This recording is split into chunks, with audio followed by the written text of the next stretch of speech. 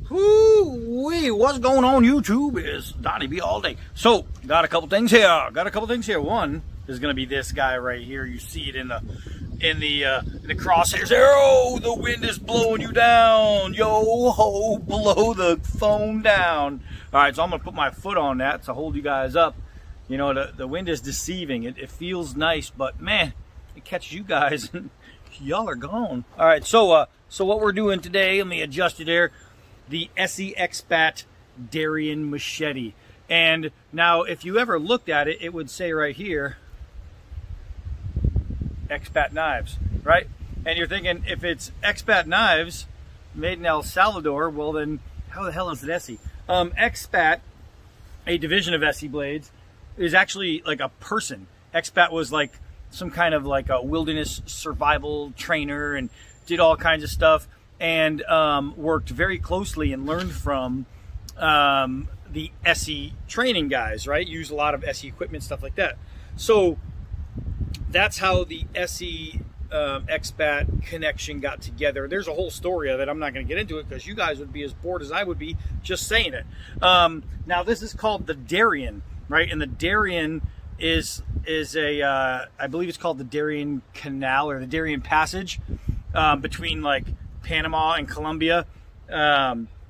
Just jungle area, and they were building a highway apparently and couldn't finish for various reasons, and the area is treacherous and a lot of bad guys out there. But when you are in an area like that, what you need is something phenomenal. So with the help of Esee designing, Expat Knives was able to come out with the Darien Machete. I have some specs down here for you. We have a blade length of 12.375 inches, handle length of 5.8125 inches. Couldn't just be like 5 or 6, right? It is 1075 high carbon steel. I believe there is a Condor relationship between Expat, Esee, and Condor. I think there's something going on. We have a blade thickness. It's machete, remember, so don't expect a big thick blade. Of 0.094. It is a 54-56, typical in a good machete. Rockwell hardness. It is a flat grind with a Condor finish. So I'm assuming, I don't know if the finish is called Condor or if it's something Condor does with them. I do not know. Somebody will correct it. The handle is micarta. The sheath is canvas. It's tan. It's only 15.5 inches for a blade this long. 15.5 inches. It's really good. Got like a man, all this stuff blowing around. All this stuff blowing around, guys. It's just, I must have breathed in one. So there's this. We're about to get into this, but before I do, I have just 2 shout outs. Just 2. It's not going to take very long. The first shout out is a new channel.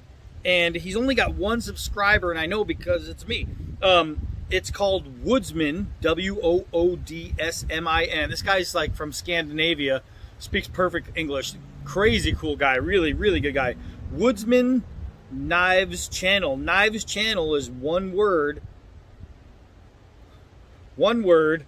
but it has knives and channel are both capitalized. So if you went to my my Facebook page, you would see Donnie B all day, but Facebook doesn't let you have a separated last name. So all day is connected, but the day is still capitalized. So it's A capitalized, all capitalized D, right? So go to my Facebook channel, you'll see. And I just posted a video from this guy, Woodsman KnivesChannel, KnivesChannel being one word, it's awesome. He bought a John Jay, a D-Bad, John Jay tribute buoy from the Kukri House, and he does some testing with it, and it's awesome. He did it with rosewood grips too, man. It looks gorgeous. But he loves the knife, and he ordered a Mission 3, a D-Bad Mission 3. So if you really want to see somebody talk about that Mission 3 other than me, if you really don't believe how great it is or how great that John Jay tribute is, go to this guy's channel because he's stabbing through metal. There's that. Now I'm looking at his stuff, and right now he's got 1, 2, 3, 4. He's only got 5 videos on there right now. He's brand new. So literally He's been doing this for a week, so it wouldn't take you guys too long to catch up on what he's got. Subscribe to the guy. He's definitely coming out with more stuff. I cannot wait for him to get the DBAD Mission 3. He's gonna make a killer video out of it. He does good stuff. He actually uses the knives. All right, so that is that. The next one, the other shout out is my man Jason, man, over at Mountainous. So I told you guys a story about Zach Stork and some things I got going on with like this movie idea. Zach's the guy that sent me the autographed Kiss thing, and he sent some other stuff, and now I'm working on him with some other these guys, and this is his brother Jason. His brother Jason, this whole family is dope. I mean, these guys are awesome, man. But it's Mountainous, Mountainous, Mountainous. This guy, for all you adventurous, this guy was like a TV adventurous. He did some like a show in Canada and all kinds of stuff.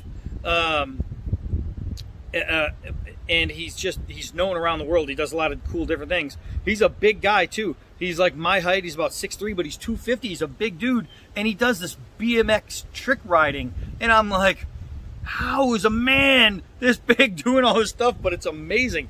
But he has all kind. I mean, he's got categories of different kinds of videos, stuff from the TV shows, like fight scenes as like ninjas are dressed up in different things and they do fight scenes, or even like snowboarding, like ninja snowboarding, which is a ninja snowboarding or dressed up in some kind of weird thing, and just crazy stuff. But for you guys like Carl Ruger and all you guys who are huge into the Japanese stuff with form, he is a lifelong martial artist, and he is very, very good. But he does a lot of Japanese weapons arts, and one of them being Japanese archery, which I think is one of the most beautiful things in the world. And the guy is, I mean, he's good. He's really good. So check out Mountainous, and let's get going on this guy. So I don't want to wait too much longer. Oh, you know what? I brought something out.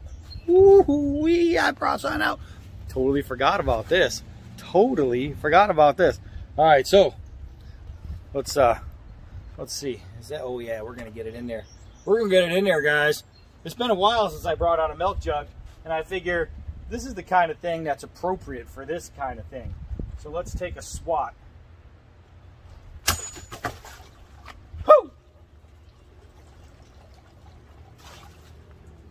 Man, not only was that cut as clean as a cut can be, but I don't know if you heard the noise it made. It went ting. That was kind of awesome. All right, let me go throw that away. All right, to try and keep this video from being 75 minutes long, let's talk about it as we walk over to the stump. At first grip, I didn't like it, which is weird because anything that comes from Esee, whether they just designed it or they made it, always has a grip I really, really enjoy holding. This one, it's almost pistol grip style, and it has like this weird, it's almost like a weird roundness to it, and it just, I don't know, it's thick right here. It's really, really wide. Smaller hand guys, you might have a problem with this. Remember, it is a machete, so it's made to be, you know, held on like a machete, so you're getting that full grip. But I don't know, for some reason at first grip I didn't really like it. Here's the thing though, the more I hold it, the more I kind of get the feel of it. So while I'm not 100% in love with the grip, while the scales I love, like this Micarta's, I mean, it's beautiful, beautiful grip as far as to look at. Holding it, it's not what I would design from my own hands, but that's just me. You might hold this and say, that's the nicest machete feel I've ever held in my life. And some people do. Some people get that out of it. For me, it's just a little bit different. And I'll say it that way because it's not bad. It's just different. But let's do a couple drop tests, and we will see. You can really feel like everything, how it's made as you come up this thing. We'll do a couple drop tests. We'll see how well it's balanced. Now I need to go 4 feet from tip to stump, so I'm probably going to hold it low like this so I can really get it up in the air without anything going wrong. And you can see even on a windy day, that the belly in the front is giving it a really, really straight flight through the air, because you have that awesome shape right here that you know, just incorporates mass to the front of the blade, and that's for downswing. That's all that's for. When you have a blade where it's thin here and thick here, it's made for one thing, and that is going forward, especially when you have no weight back here. So if there's no butt back here, knife tushy, then you're going to get all that balance up here. As far as a balance point, it's pretty good. Let's see. Let's see. Hey, look at that, the D-Bad little big man. Slightly different in thickness, whereas I can't even see that thickness. Woo-wee. All right, so let's get a proper balance point. Right about there. So you can see the weight is definitely forward, which is absolutely appropriate for what this blade is. All right, so let's do, you know what we have to do? A couple hard downward throws, and we'll see, because you know, it is a tipped machete, a pointed machete with a nice drop tip. We will see how that tip holds up. Hard downward throws. Holy mackerel, I missed. Look at the, dude, I missed, and it took out this chunk.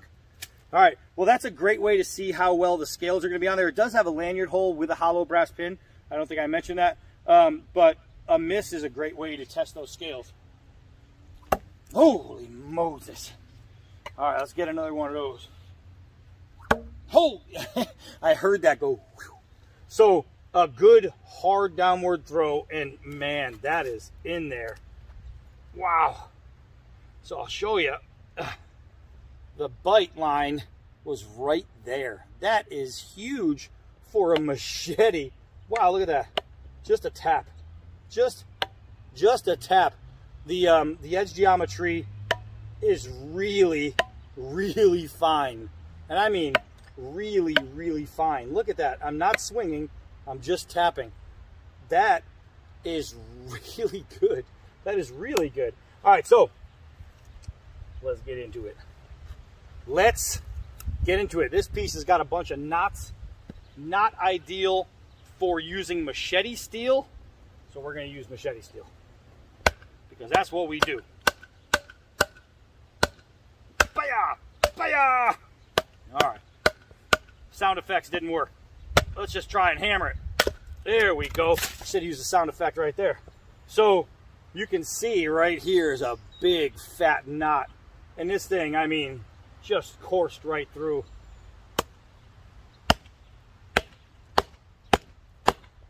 Look at this. Look at this. It's actually really nice. Really nice. So at first hold, I'm glad I didn't judge it by how I first put it in my hand, because this thing's a performer. Now I have a big knot right here, so we're gonna have to go straight through it. Let's see if we can't get this thing right. There we go. And you can see I wasn't kidding. We went straight through it. Now, is there any warping? No warping. I can feel that everything's right. There's no folding and no chipping at all. This edge is prime. Remember, this is not a like your survival knife. This is not going to be your cutter. It's not made to be razor sharp, but we're going to see what it is made for as far as sharpness. I'm going to choke up, and I'm going to use the thin part of the blade. And look at this. If you got to survive with it, you got to do more than hack. You got to do more than hack. And look at this. Look at this. How fine these are, right? Let's do some pulls.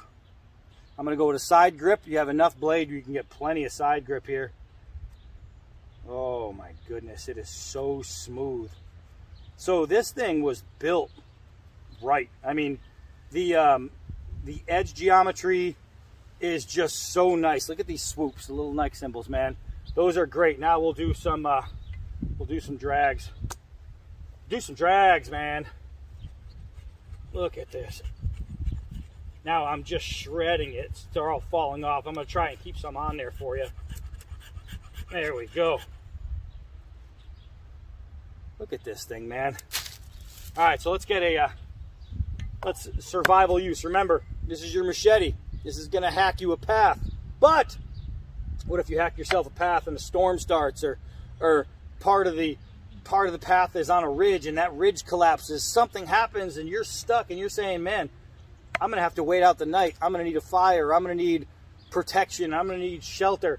Well, it's gotta be able to do all that. So let's make sure, wow, this thing, the edge geometry is so nice that every time it hits the stump, I have to yank it out. And I'm tapping. You guys see what I'm doing? I'm just tapping very, very lightly. Now, you'll see people carving a point in a stick and they're taking 45 minutes to carve a point. I'm not doing that. All I'm doing is tapping, and it's taking me seconds to get all the way down to a near point. And what happens is when I get to the near point, right there, that was quick and easy. Now I can make my fine point. I can just shave away the rest. And what this did is it just took away me having to do that for hours, so I expended less energy.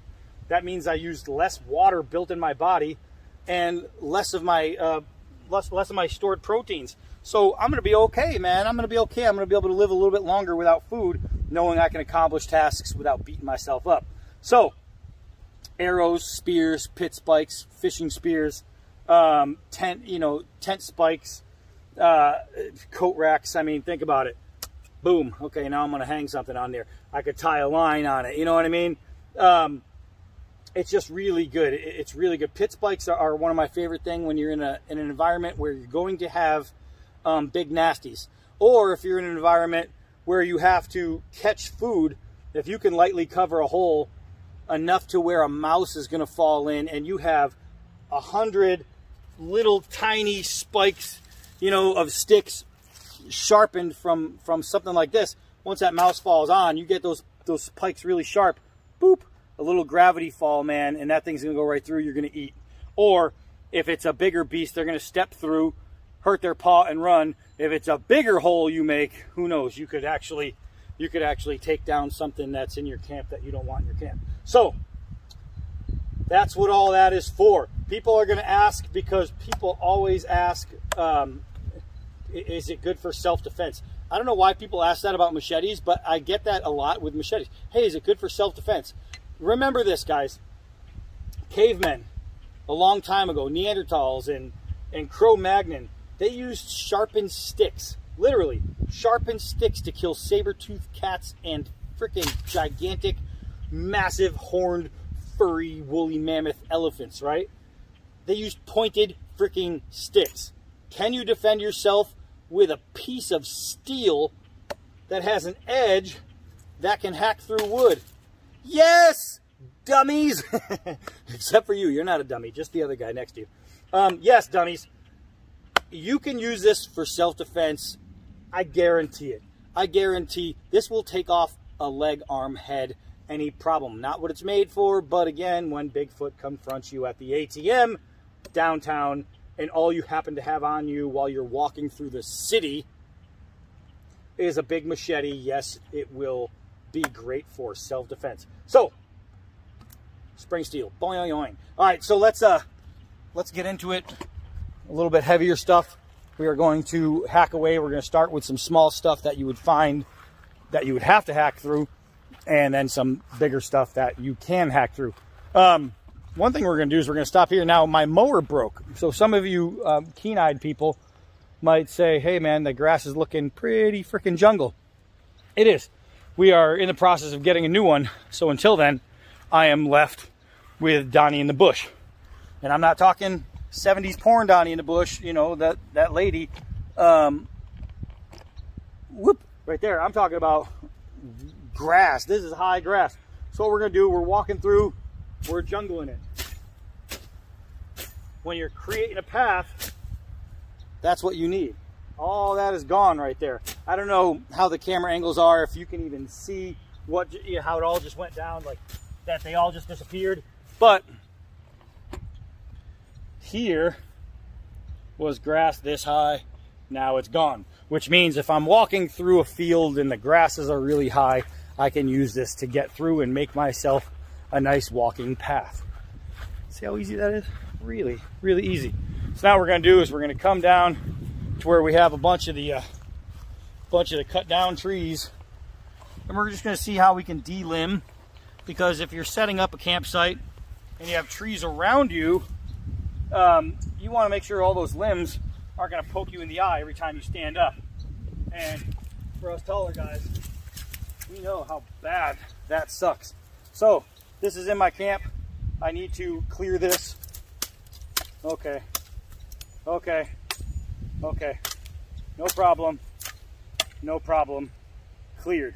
Now all that was in my headspace is going to be free from my headspace. Or if I'm using this for shelter building and I need some structures, something to hold up structures, this is going to be just fine. I can make that stick work just like that. Let's do a couple of skin shaves. Oh yeah.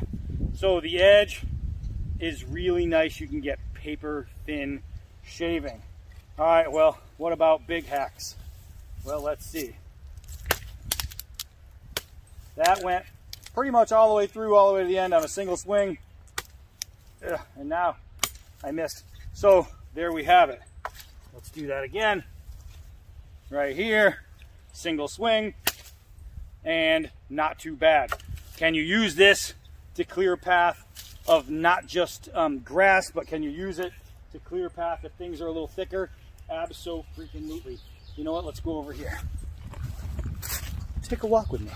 So far what I'm seeing and finding is that this thing, it's going to be like a do-all, right? It's going to be a do-all. It's the machete that works like a knife, and that's pretty important. So look at the bite, man. Now I am at full. I am at a full grip right now, swinging and getting this kind of production out of my swings. So that means I'm going half swings, right? I'm not winding up, and look at what's happening. It's literally just devastating what I hit. And I'll show you. Once you get through and knock off the pieces, the size of the hole that's under these cuts is pretty big. You can literally hear it just right by your head. So you can see it's going through no problem. Now what I'm going to do is I'm going to wind up. I'm going to hold it at the end. I'm going to get it a half grip at the tail for full swinging. And now we're going to see what that looks like.